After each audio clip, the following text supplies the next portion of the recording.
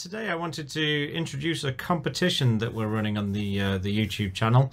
So the competition prize, effectively at the end of it, is that you're going to get a QNAP TS-464 NAS, the one that's on screen here, as well as 4 2TB Seagate IronWolf drives.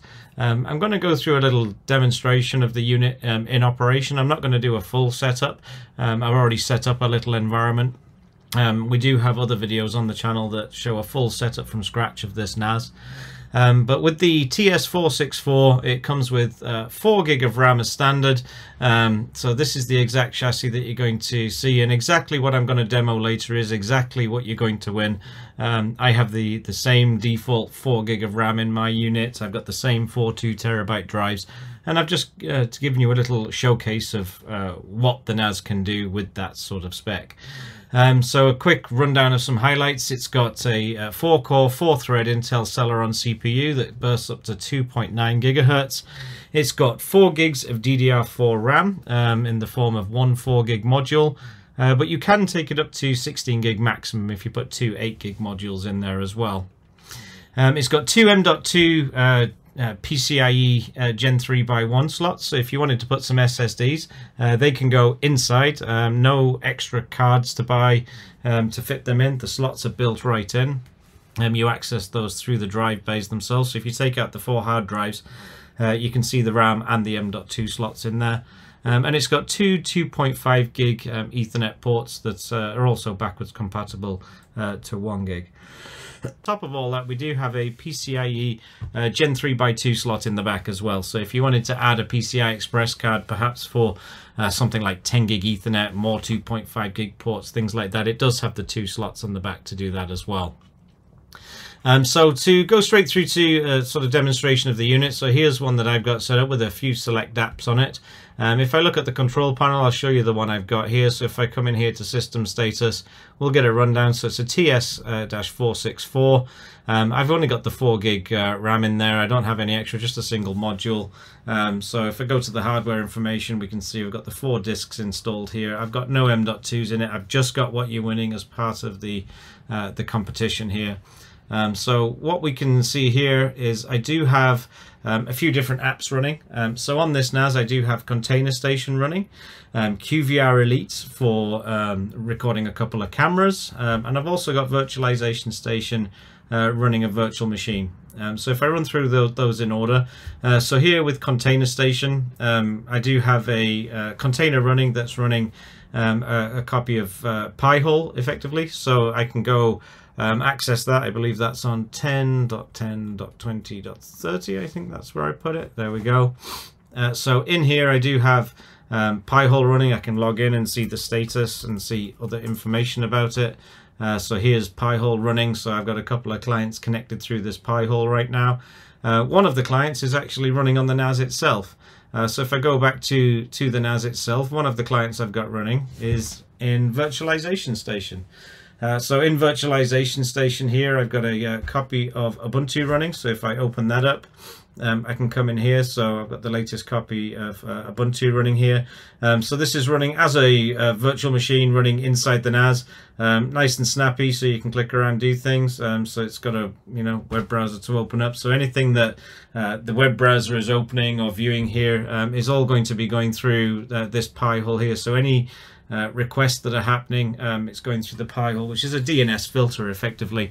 It blocks advertisements and things like that by using a blacklist and a whitelist. So if it's a known pop-up company, online advertiser, malware, something like that, it's going to block them at the DNS level so they can't be accessed. So that's what the Pi-hole is doing. And as I say, this is running on the NAS itself. But here in Virtualization Station, we've got different things that you can do with different virtual machines. So I'm just running a Linux virtual machine. You could of course run anything else like a Windows VM, something like that. Might want a bit more RAM to run the latest Windows operating systems, but this is running on the NAS as well. So if I come out of there, we can see that I do have that running. I've allocated 1 gig of RAM to that. and the containers use very little RAM. Just to give you a picture of the resources I'm using here, so with the container running, with the virtualization running and recording 2 cameras at the same time, the CPU is sitting fairly respectively. I do see it surging up to about 25% a couple of times there. The RAM's sitting at just 76% use, so I could have perhaps given some more RAM to the virtual machine there. I've got a little bit more to spare. So how I've got the storage set up here, if we go look at that. So in the storage and snapshot, we can see I've got drives in bays 1, 2, 3 and 4. So if I go check those out, again, these are Seagate IronWolf drives at 2 terabytes each, and I've got 4 of them in a RAID 5 here. So we can see here that the Seagate drives are there. So you know, the usual thing with the IronWolf drives, they're optimized for NAS. They're designed to be always on, always accessible, 24/7 usage, so you can get your data anytime, anywhere. They're all CMR as well, so there was something negative in the press a while ago about SMR drives. These are all CMR, and they are available up to 12 terabytes for the regular IronWolf range. They do offer bigger capacities in the IronWolf Pros, and for the larger ones, I think 6 terabytes and higher, you also get IronWolf Health Management. On the smaller 2s here, it's not supported, but you can get it on the larger ones.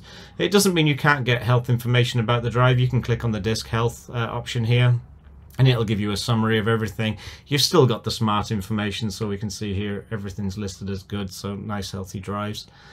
So yeah, nice high performance drives that we've got in this unit. So I've got 4 of those connected, and if I go look at the storage and snapshots in a RAID 5, it's showing that I've got about 5.43 terabytes of capacity. If I go to manage that, we can see that it's in a RAID 5 there with all 4 disks. So that's what I've got set up here on my unit right now. One of the other applications I do have running is QVR Elite, which is our surveillance software.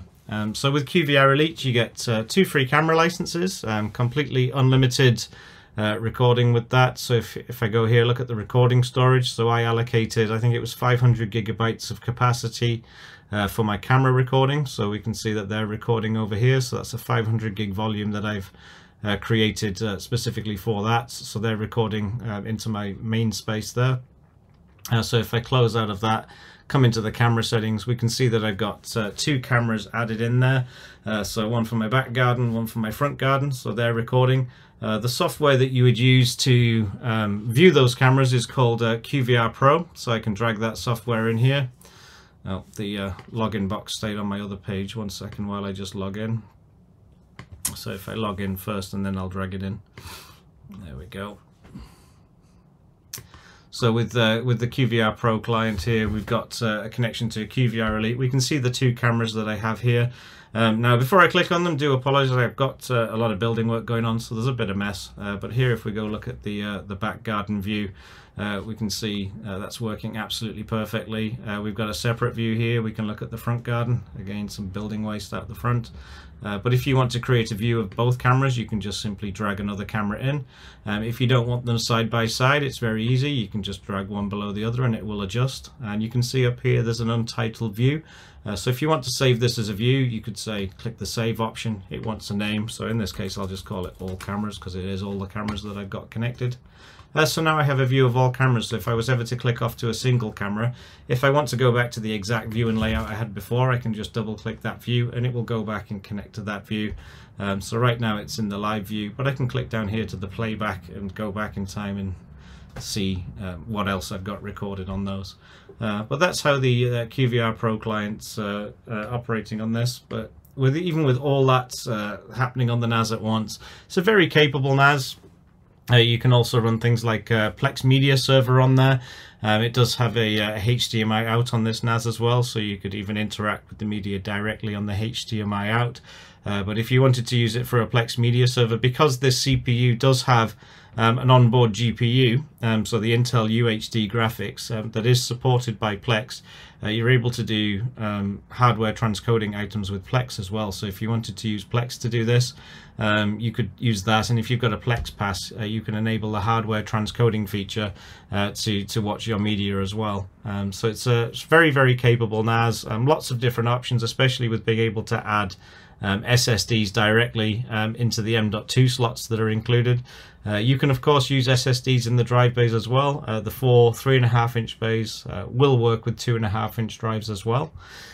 So how do you win all of this? So basically, down in the comment section, the video information section down below, you'll find all the information you need. There's a link to enter the competition. We'll basically need your name, email address, your postal address, as well as what the NAS is used for. So the winning person is going to win based off the best use case for the NAS.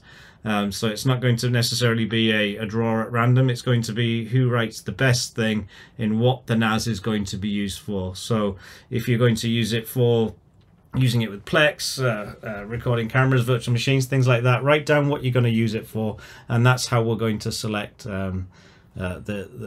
the winning entry, if you like, to the competition. All information is down below as to when the competition is open, when it closes, when the winner's drawn.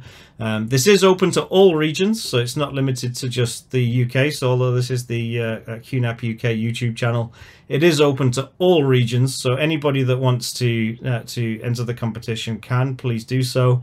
And again, all information as well as the link to enter is in the video description down below. If anybody has any questions, comments, please do leave them down below. We'll get back to you as quick as possible. But again, you're going to win a TS-464 NAS and 4 Seagate IronWolf 2 TB hard drives. Exactly like I've shown you here, the exact setup that I have with this unit. So 4 GB of RAM, 4 2 TB hard drives, and the TS-464. All right, thanks a lot for watching, and good luck with the competition. Thank you.